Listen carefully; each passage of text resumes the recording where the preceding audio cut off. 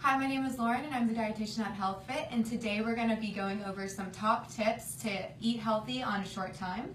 My first tip is to prep your foods.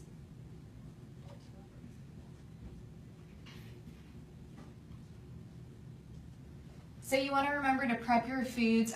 This way, when you get down to cooking your dinner or your lunch, you have everything cut up and prepared for you. You can just throw everything together. In the long run, it may take time that day, but in the long run, you do save a lot of time. The second tip is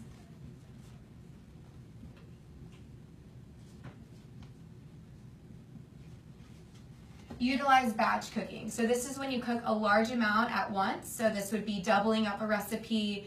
You only have to clean up all your pans and utensils one time. You're able to cook for a bunch of people, up to 3 to 4 people, and it just saves you a lot of time. My third one is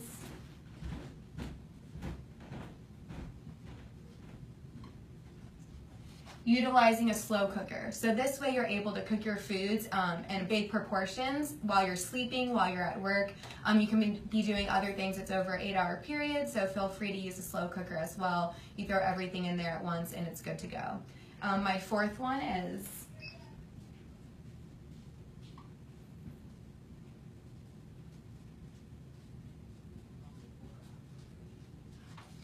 transform your leftovers. So use those leftovers for dinner and create a lunch out of them.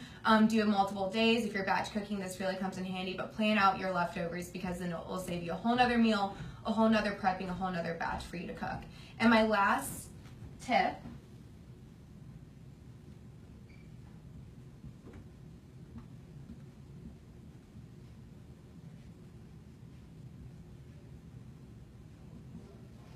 use no prep necessary foods. So this is frozen foods, foods already made this way. It can be a little bit more budget-wise, but you do save time and preparation and that process of using everything. You can obviously use frozen. It's always just as nutritious, and you get large batches of it. And these are my top tips for eating well when you're short on time.